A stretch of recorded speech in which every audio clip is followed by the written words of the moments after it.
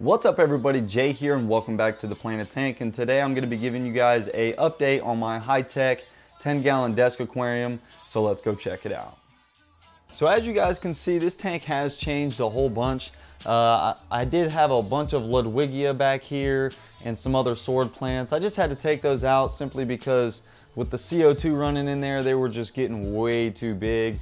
The Ludwigia, I ended up adding some to my 29 and my 20-gallon high, and everything else has stayed here.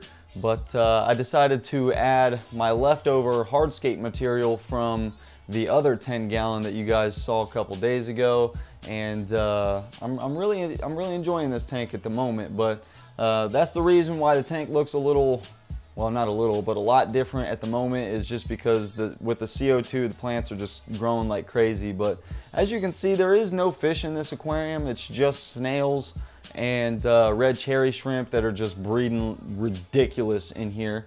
There's at least a good few hundred of them. But anyways, I'm kind of doing a little experiment with this tank. As you can see, I'm not using the current USA Satellite Freshwater LED Plus anymore.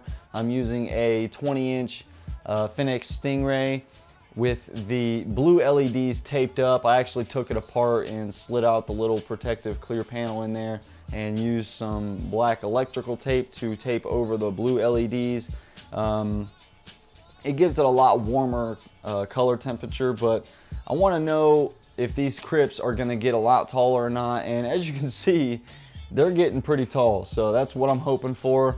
Really hoping that the ones in the other 10-gallon do the same thing, but everything else is doing flawless. The Amazon frog bit up here is getting chewed up by the snails and the red cherry shrimp, and I'm having a little issue with my red cherry shrimp. Hopefully one of you can help me out in the comment section, but for some reason a lot of them have like this weird crack in their body. I'll try to put a picture on screen right now of what it looks like, but it's like their body is literally just separating.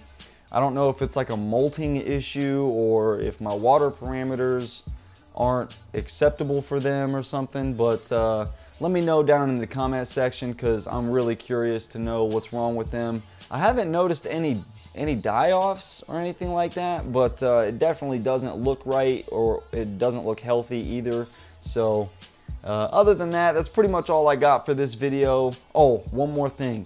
At the end of this month, this tank might be replaced with a rimless tank. If you're new here, hit the subscribe button and the notification bell. That way you never miss an upload. And if you enjoyed this video, hit the like button, share it with your buddies. And as always, keep it planted.